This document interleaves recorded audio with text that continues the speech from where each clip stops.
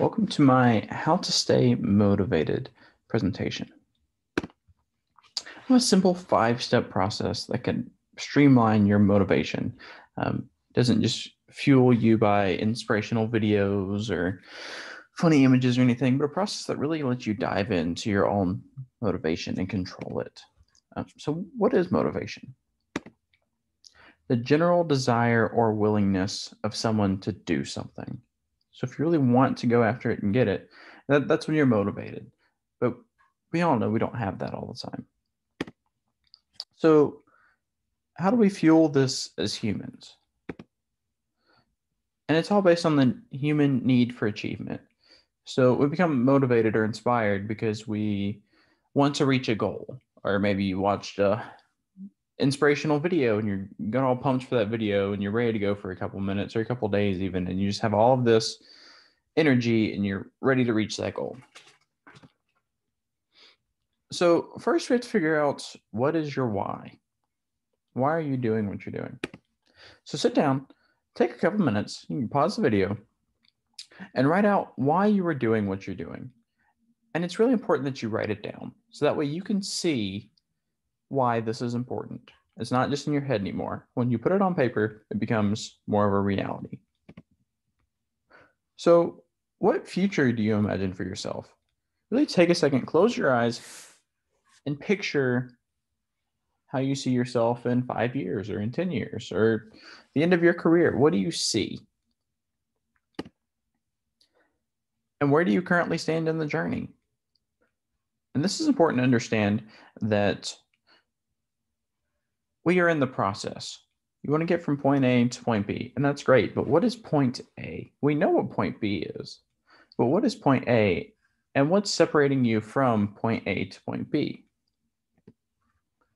So why do we lose motivation? Sometimes we're just tired. It's a lot of work staying inspired and going after all of these goals. Sometimes we're just uninspired. We forget the why sometimes, or maybe the why isn't enough to fuel us to do what we're trying to do. Haven't watched any motivational videos lately. Sometimes there's some that'll really pump me up, but sometimes if I haven't watched them, then I'm like, oh, well, maybe I'm not inspired today. But remember, everyone loses motivation at some point. It's really important to understand. So that way we can start fighting it, turning it for our own personal gain.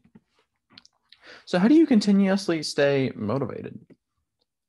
You have to hack your achievements. You are responsible for your own motivation. You have to find ways that you are able to inspire yourself and not just be inspired by the environment around you. So let me introduce to you my motivation manipulation method. And like I said, it's a 5-step process. And what is manipulation? In the more positive sense, it's a control, or when you're controlling something in a skillful way. So you're taking a smart approach to make sure you're able to get it to do what you want it to do. So we're going to manipulate motivation for ourselves. And this puts you in control rather than your environment. You get to have your own motivation. You get to stay inspired because of yourself. So the first step is you have to understand your why, which you already write down, and your why not. So it's also important to see the other side of things. Why would you not take this path? What are some things that might stand in your way?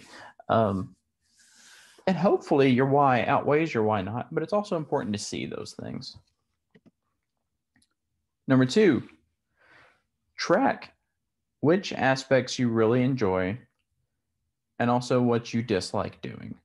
So some people dislike playing fundamentals on their instrument. Some people love sight reading, or some people hate sight reading. I just make a list of what you really enjoy doing and what you dislike doing.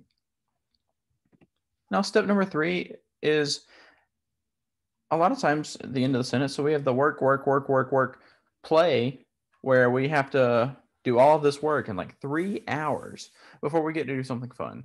And that's really hard to do continuously. But if we stack our work, the stuff we maybe don't like as much, or even work we enjoy, and a little bit of play, a little work and play and work and play, you start setting very quick goals for yourself, and you start knocking out work, but you're still allowing yourself to have that fun. You get to enjoy what you're doing because you're kind of almost masking the work with your playing while still having a healthy balance. So just because you can work, that's great, but that doesn't last long term. And the work play method, and like I said, 5 minutes of work, 3 minutes reward, 2 minutes rest. 5 minutes work, 3 minutes reward, 2 minutes rest, something like that, where you can kind of keep yourself going. Because we're looking at the long term here, the big picture. We're not looking at today. We're not looking at tomorrow. We're looking at your career. Find any distractions, and first, find the distraction, write them down, and eliminate them. Get rid of your distractions, and then schedule your time. I was once told that you are only free when you have the ability to schedule every minute of what you do. And now a schedule kind of traps people at times. But think about it. How many times have you woken up on, let's say, a Saturday, you slept in all day, you just got a busy week of class, and you ended up wasting away the Saturday. Next thing you know, it was 8 o'clock, you had your dinner, and it was time to go to bed, and you didn't accomplish anything. Well, you let the world decide what your day was going to be.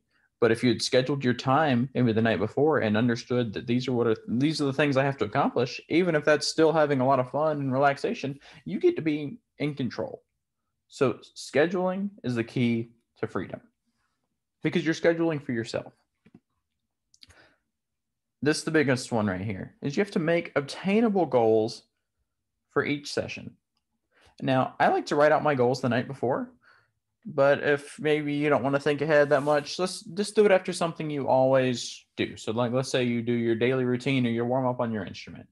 Then after that, while you're maybe taking a little chop break or something, write out your goals and make them attainable. We don't want to just learn this entire piece in a 5 minute chunk. That's not going to happen. But maybe we can get the first phrase in tune and in time in 5 minutes. Or maybe we can speed up our technique in a very incremental way, like maybe a couple beats per minute on some double tonguing. We can do those kind of things. And we have to change the mindset of, hey, I want to be the professional musician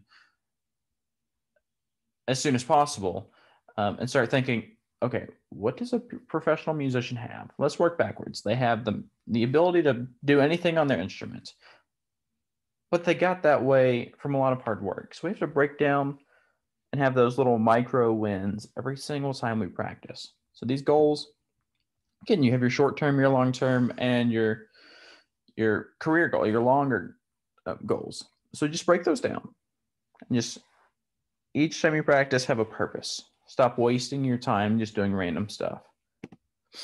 And why does this work? If you do this correctly, you win every day in the practice room.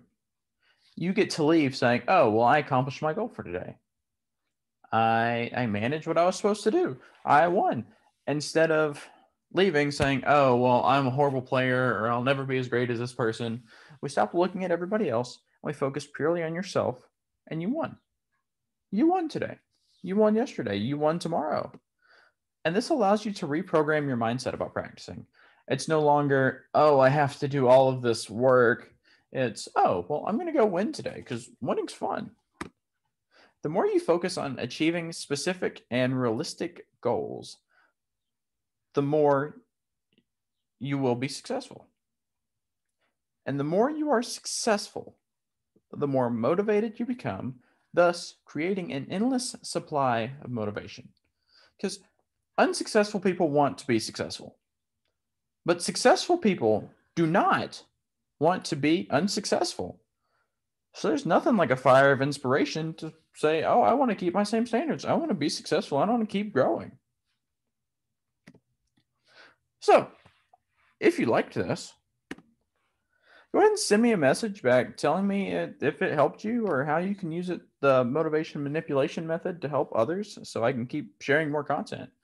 If you don't give me the feedback, then I don't know what you need.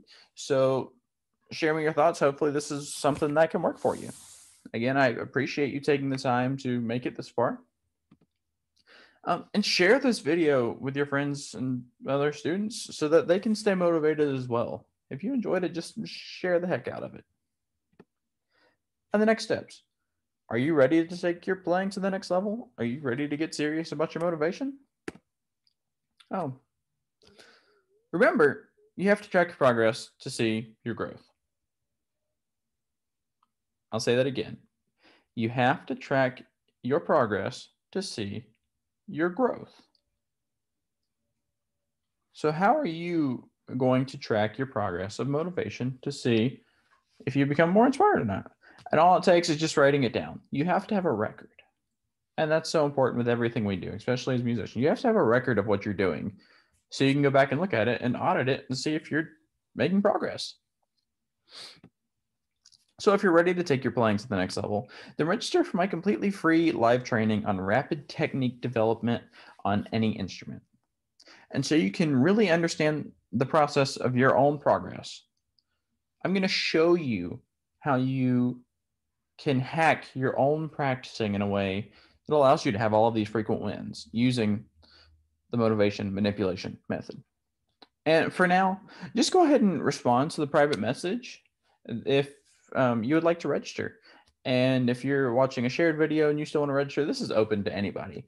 Just maybe get in contact with them. I'll have an event in my Facebook group, Musicians Improving Their Abilities Online, coming up soon. But right now, the date is to be determined, and it is dependent on a minimum number of registered participants. So right now, the minimum is we're trying to get at least 10 people in. The more the merrier, but I know with Zoom, I only have a certain amount of people that I can let in.